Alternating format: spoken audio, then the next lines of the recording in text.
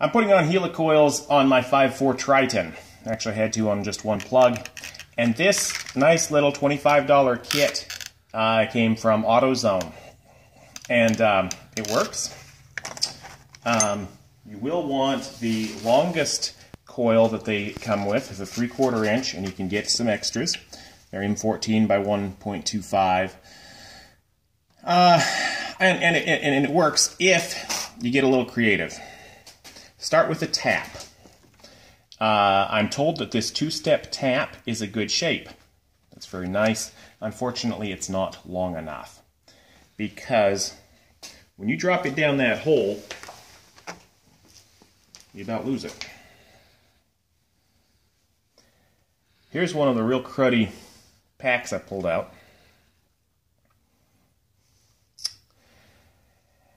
And so it's down in there about like this. You've got to get several threads down there into where the plug is going to thread in, which means that the top of your tap is below the top of the hole in your head. All right. So what the instructions say about running it with the square hole in the handle here, even if they gave you the right size square hole, it still wouldn't work because it's down too low. So you need a 12-point socket. 11mm works. It's a 12-point deep socket, 11mm. Get creative with your extensions to get it down there. Now, you're going to thread it in. It's going to go pretty easily on the first set of threads. You get it down in a little bit further and it gets tough. And I think that's normal. I think it's kind of enlarging the hole to cut the new threads. But you're going to have to put some pressure on it.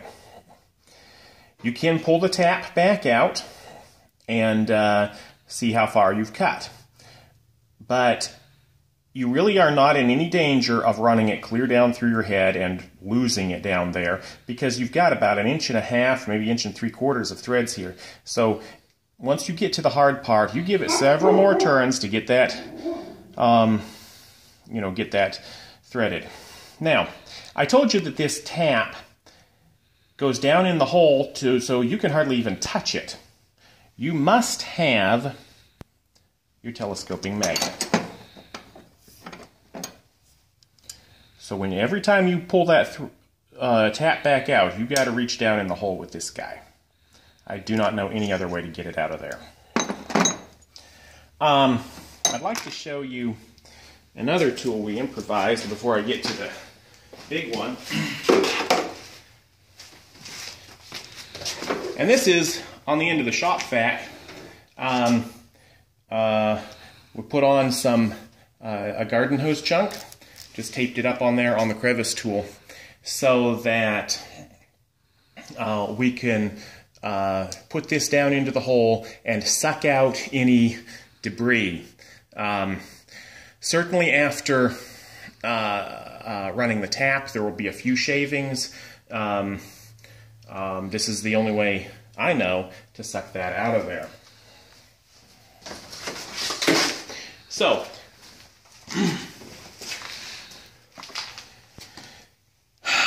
the tool they gave you won't work to run the tap because it's down. It's the wrong size square, and it's down in the hole too far anyway. Good enough. You get the thing tapped. Then it's time to take your little tool. You're going to want to take the long one of these, but put that in there. Only you're back to the same issue. Your tool is not going to fit in far enough to get to the hole you tapped. So basically you need a longer version of this tool. You'll notice a set screw.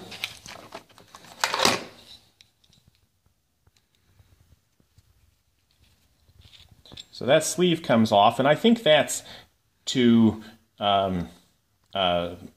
center a big one of these and still be able to use a rather generic little handle. This handle has a 3/8 diameter rod. So my solution is to take a 3/8 diameter rod and slot it to match the original. We're going to need some way to turn that thing. Now, I'm not sure exactly how long mine came out. It's about a 12-inch item that we did. There are a lot of ways to make a handle on here. I thought of bending it over so I could just turn it that way by hand, but my rod wasn't quite long enough for that. So we just threaded the end, put a nut on, and tack welded it on. You could thread it farther and put 2 nuts on to use a jam nut if you don't weld, you know. But this 3/8 rod with a slot and some way to turn it basically makes a longer version of this commercial tool. The sleeve goes right on.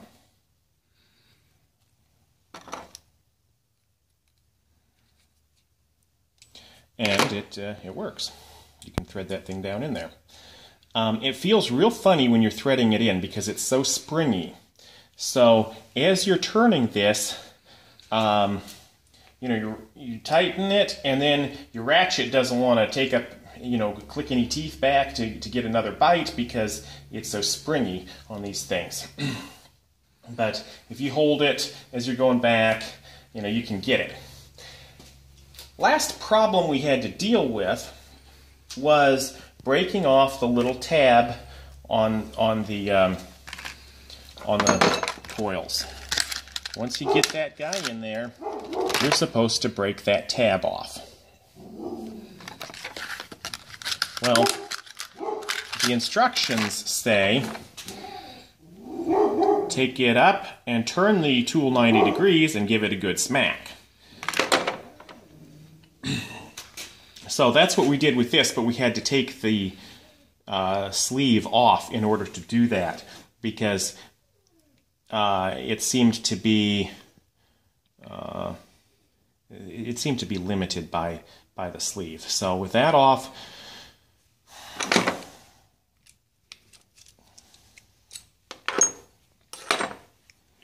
you know, we'd run it in until we were losing contact with it. Take it up, turn it 90 degrees, and then smack it. It was real springy just pushing on it, but good little smack, and it seems to have broken off the piece. It seems to have gone out of the way, and it feels like we got a spark plug installed. So basically we had to fabricate one tool and get creative with a few things. I cannot overstate the importance of your telescoping magnet. If I could afford it and afford the time for it, I would get a bore scope for this job so I could actually take a look at what in the world is going on down there, but that wasn't really an option for me. Caleb, did we do anything else funny with the tools? I don't think we did. No, you covered it. Okay. I did use red thread locker. The instructions on this don't say to do it, but other videos did, and we all know that if a video on YouTube says it, it has to be right. So, hopefully that's some help. I'm real sorry that your spark plugs got thrown out of your 5.4 Triton like they did out of mine, but I hope this helps. Saves you a little bit of consternation. Best wishes with it, and remember, Jesus is Lord.